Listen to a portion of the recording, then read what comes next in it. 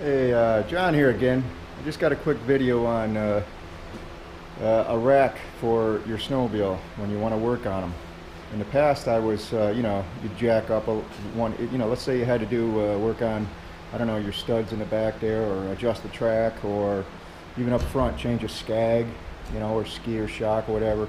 You kind of have to jack it up. I mean, I use this pit here. I just straddled across it and put it on like those dolly carts over there so I can wheel it around, and did it that way. It's kind of a problem though, because it's still on the ground or on the cart there, so it is kind of a pain in the ass to work on a snowmobile that's, especially something like this, that's 770 pounds.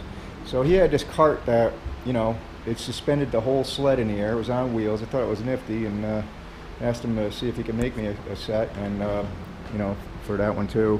And so I had these carts, or not carts, but racks, a couple extra racks like these, aluminum racks. I just use them for storing whatever, crap on. So he did make me a couple, and put wheels on them. Let me get them down. I'll show you what they look like. All right, this is what they look like. He basically just took a rack, flipped it upside down. As you can see, added some extensions there, and a little bit of round stock there with rubber tips on them. So this way the sled, well, I'll show you. I'll put it on the sled. He said that's the only thing, you have to have some way to get them up onto the thing, unless you have a garage full of, people to, manually put it up there. It could be problematic, but I made a couple of things, and I got a sling there. I'll show you what I did for that. But the one here, this wasn't identical, it was the same cart, but that sled Arctic Cat is so heavy that I didn't like the way that the the round stock there, the pogos, was kind of flexing my skid plate, because it's just so heavy. So I added this piece here with a piece of hard plastic, I guess you can call it, for actually go on the back of hand trucks to climb stairs with. But I added this piece here just so it takes up the whole, underneath. I'll show you that in a sec. But so let me show you what I did to get it up there, because I'm flying solo. I don't have a garage full of people to hoist it up there. Let me set it up. Well, the first thing is, if you have a chain fall, that'll work. I mean, this one is it's on a bar up there, and I can move that anywhere in the garage as long as it's between these two 4-foot 2x8s. I don't really know what the weight I can pull on that is. I've had a lot up there, but I do just put extra bars, you'll see, that supports it. But I've used the come along with just the board stretched across there. That holds a lot of weight just for oddball stuff. But so that's a must if you're solo, some kind of either come along or chain hoist, or chain fall or hoist or something. But I also had this thing for about 15 years now, maybe more. What it is, it's a sling for well, let me get it out of here. I took the top of my car off. It's for a C4 Corvette, to take the top, take the body apart from the frame. And so this has been sitting around for years, so I'm going to use something like this, and I'll put everything together and I'll show you what I did.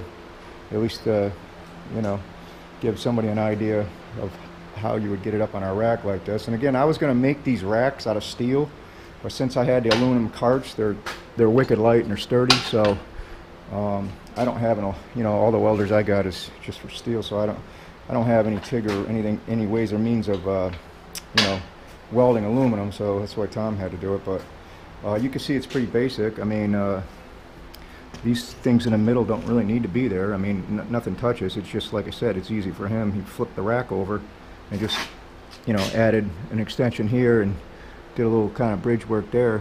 But it's pretty straightforward. I mean, not a lot to it, but wait till you see what it does for you. Let me set that up. Now, originally, when I decided to do first of all, these bars, these load bars, are just there for extra support. I think I can lift that.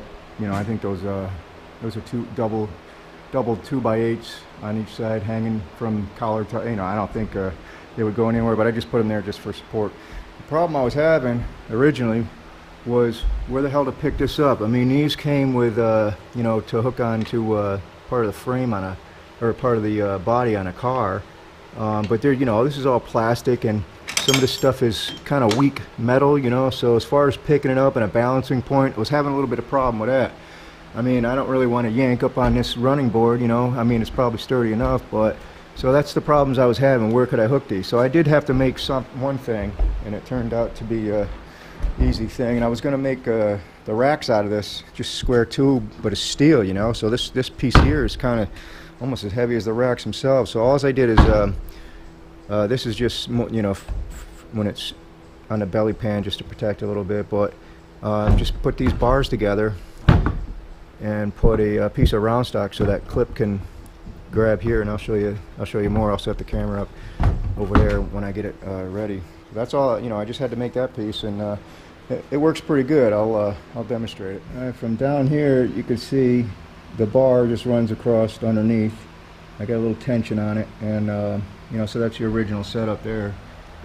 And like I was saying, this just kind of, you know, grabs that piece there, the round stock, and you just had to make sure. I just had to make sure that you know, it clears the body. This thing's ready to be lifted. I just was looking around. The reason the back there, it's not really pulling on this, but you know, for a balancing act, it would kind of droop down too much. So I just got a hook to the body here. I mean, this is you know, like I said, there'll be a little bit of tension, but nothing, you know, it's not going to tear it off or nothing, because it's basically just balanced. Most of the weight is on this bar here, and you know, because the motor is heavy and everything's, all the weight's pretty much up there, so it's almost directly under it. I'm about ready to lift this, so let me show that.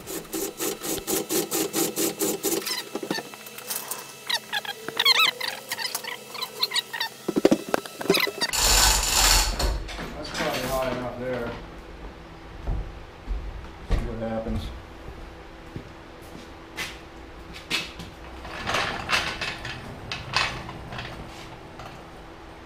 Looks like, see if I can get a picture of that.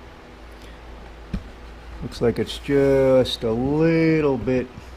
Actually, I could probably just do it this way. Get under that bar. There we go.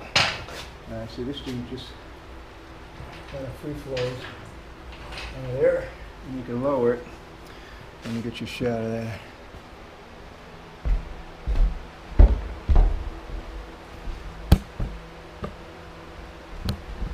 Where I position this, by the way, the guy that made this, Tom, he's in New York. I'm in Massachusetts. He didn't even have the measurements for this sled. It just worked out perfect. I don't know if they're generic. I don't know where you got the plans from, if you just thought of it or whatever. But these, this stem here fits on this, you know, this angled piece here, which is just for more reinforcement instead of, you know, it didn't get any holes. Again, he's never seen this sled, so I guess I got lucky there. But once again, I don't know, you know, how he knew what angles or whatever, but let me lower this and see what we do.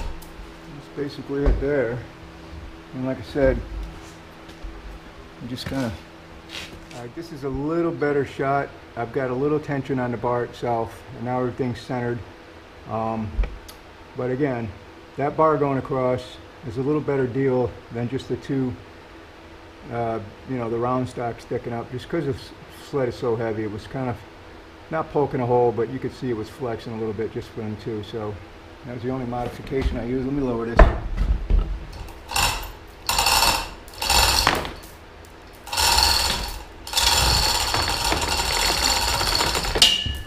So now I can just take this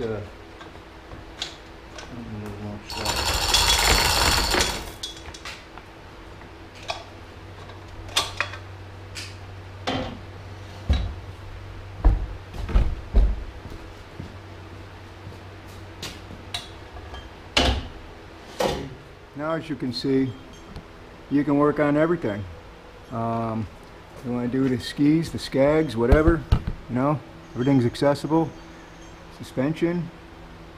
I mean, we could probably even start this up, you know, do a track alignment. I mean, you know, like I said, it's on casters, so you just, you know, do whatever you need to do. Wheel it around the garage. I'm going to keep it on these for the summer. You know, just push them over there somewhere. That way I can keep the trailer empty in case I need to use it for something. But look at all these studs I can replace. Before it was a pain in the ass. Now, I don't know if this will start or not because it's been...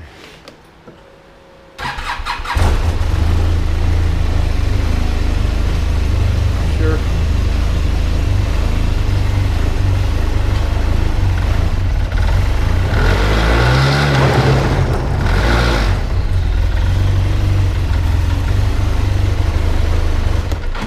So you can see what I'm talking about. I don't know. I think it's just a nifty tool, I guess you could call it. It's just a simple rack, but it's just going to make life so much easier. Not to mention, you know, storing it. I could push it right up against a wall, low profile. You don't have to, I mean, you know, the drawback is I can't wheel it out into the stone there just because the wheels are not set up for that. I mean, that's an easy fix though. I can put, you know, bigger wheels with pneumatic wheels or something to take that, if that's what you wanted to do.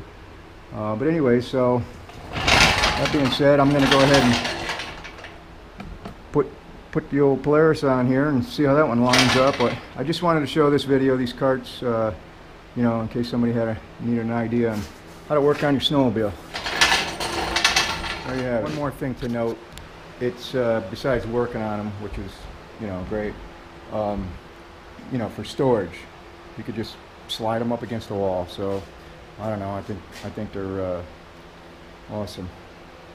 So if you're looking for, you know, storage / work rack for snowmobiles, there you have it. Something that if you're halfway decent with a welder, you can make easily. Just got to figure out a way to get them up there. But I just thought I'd share that because, well, just because. All right, later.